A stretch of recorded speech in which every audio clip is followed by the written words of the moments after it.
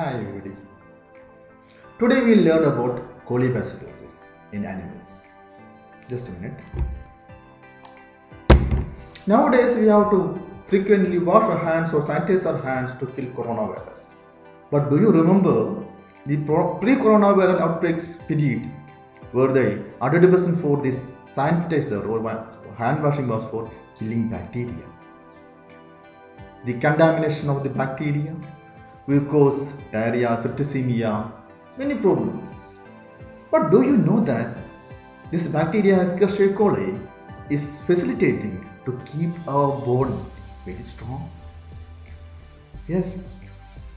The non-pathogenic Escherichia E. coli in the intestine helps to produce vitamin K2, which is essential for blood coagulation as well as deposition of calcium in the bone. How this a commensal, a useful bacteria become pathogenic or very scary or dreaded one? We have to check. To know that, I remember what a dialogue in Kings by Mammootty. The dialogue goes like this, right? To know the bacteria, to know how the bacteria become pathogenic, you have to know the bacteria, the Escherichia E. coli. You have to know how it is colonizing. How you have to know its antigenicity, pathogenicity, toxigenicity, as well as attachment and effacement action. Am I overacting? Yes, overaction is another problem by the immunity. Hypersensitivity towards the toxins produced by this bacteria is another problem. And underperformance or immunosuppression also will exacerbate the problems of bacteria. So, first we will have an overview of antigens of the bacteria. These are the antigens of the bacteria E. coli. You can see different types of antigens, and out of this, capsular antigen K, lipoproteins O, and flagella antigen H are major one. Other than that one, toxins also forms one of the antigens. And according to this antigens, that are grouped into different types, and out of this, O157H7 is highly notorious for causing diarrhea in human beings. Other than the antigens, the E. coli can also be divided or classified into different pathotypes depending upon the pathogenicity, how they are causing the lesions. And there are nearly 6 types of pathotypes of E. coli are present.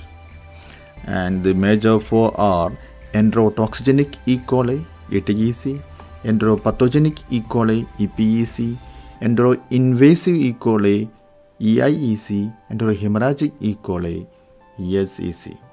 So what is the difference between these 4? And from the name itself, you can get an idea about how they differ from each other. Let us see one by one. This enterotoxigenic E. coli. Enterotoxigenic means they are producing toxins. Enterotoxins. They produce 2 types of enterotoxins: heat-labile toxin and heat-stable enterotoxin. Very interesting thing is that in the heat-labile toxin, they have 2 subunits, A and B. And this B subunit help in the attachment of the toxin to the epithelium, and A subunit that goes actually inhibit the absorption of the water and cause diarrhea. It causes watery diarrhea, mostly without any fever, and it affects many species including human, pig, rabbit. Then the second one, enteropathogenic E. coli.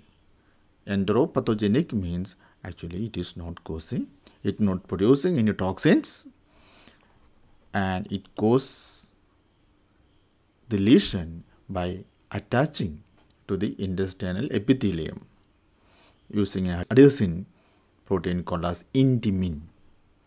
They do not produce any toxins, and it causes watery diarrhea without any fever, and it affects many species including human.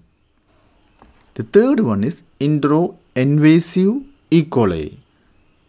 Invasive. This also do not produce toxin. Instead, they invade the epithelium of the intestine and cause mechanical destruction.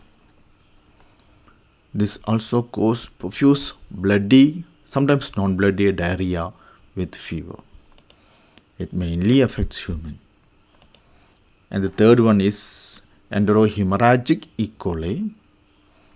This is also known as STEC. That is nothing but Shiga toxin producing E. coli. That means they produce a toxin known as Shiga toxin and they show moderate invasion. They cause profuse bloody or sometimes non-bloody diarrhea without fever. And other than that one, it also could produce another disease known as hemolytic uremic syndrome, where we will get the animal is having anemia, maybe bloody diarrhea, then finally kidney will be affected and death will occur. This endohemorrhagic E. coli affect human, cattle, Quran sheep, pigs. In pigs they cause as disease known as edema disease. We will look into it what edema disease is. So these are the major one. Other than this one, you can get enteroaggressive E. coli and adherent invasive E. coli. They mainly affect human beings. This is just about this attaching effacing capacity of these lesions. In many cases, you may not find much lesion in the intestine because cause only ultrastructure changes. Here you can see the left one, you can see healthy intestine, where you can find bacteria here, and you can see the brush border of the intestinal epithelial villi. You can see the brush border is very intact here, and see here almost all the villi are lost or damaged, and what we are seeing here is E. coli, and some of the E. coli are being taken into it, but you can see almost all the villi brush border has been disappeared, and this is the attaching and effacing lesion produced by the E. coli. Another question we are asking is how the bacteria get into other animals. This usually occurs through the fecal oral route. From the feces of adult one, especially adult one, the bacteria will get into the other animals through the oral route. It can also get into the body through umbilicals in case of cows, or as an ascending infection, urinary tract, and cause urinary infection. The non-enteric bacteria, such as that get into the body through the umbilicus, can cause polyarthritis in cows, which later will cause recumbency, torticollis, and death. Regarding the lesions, you may not find much lesions grossly in the intestine in all the cases. In some cases, you may find hemorrhage in the intestine, mucosa you may find hemorrhage. In extreme cases, you may find necrotic enteritis. This is an experimental study in marmoset where it was infected with EPEC, and grossly they found hemorrhage in the intestine, both serosa and in the mucosa, and histologically they found adhesion of the bacteria onto the epithelium and colonizing on the epithelial surface. Diagnosis of the condition can easily be done using culture, especially Mekong agar. Then we can go for PCR test targeting genes of enterotoxin if it is a case of toxigenic bacteria. Then now we will learn about the